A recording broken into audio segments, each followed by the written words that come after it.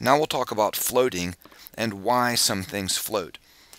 Anything that's put in a liquid will displace a certain amount of that liquid, and you need to understand this term, displace. Think of it in two pieces, displace. Let's imagine some water, and suppose you launch a ship, and the ship goes into the water. So the ship is sitting here now.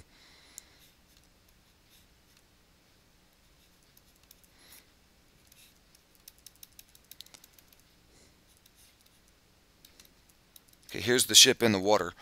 Well, the ship sits down into the water somewhat. So this area down here at the bottom, there used to be water right here. That water has been pushed out of the way as the ship is put into the water. The water is literally moved over to the side. We say the water has been displaced by the boat. In fact, the size of a ship is often stated in terms of the displacement. A large boat might displace 30,000 tons of water or 50,000 tons of water. And you often hear the size of naval ships given in terms of their displacement. And all they're really talking about is the weight of the boat. If they say it displaces 30,000 tons of water, that means the boat weighs 30,000 tons. But this idea of it displacing a certain amount of water is critical to the concept of flotation. So let's imagine a piece of wood floating in the water.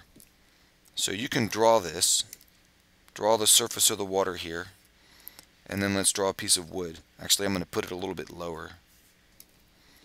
So here's the surface of the water, and here's a piece of wood floating in the water.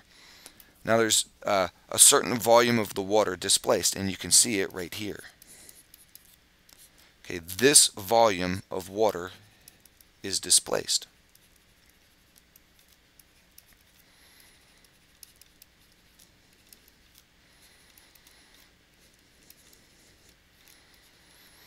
You see that any bit of the wood that is below the surface has pushed some water aside to make room for the wood to be there instead of the water.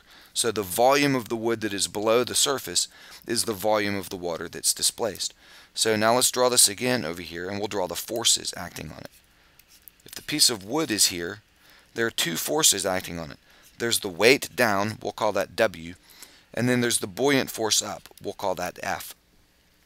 The buoyant force, according to Archimedes' principle, is equal to the weight of this much water.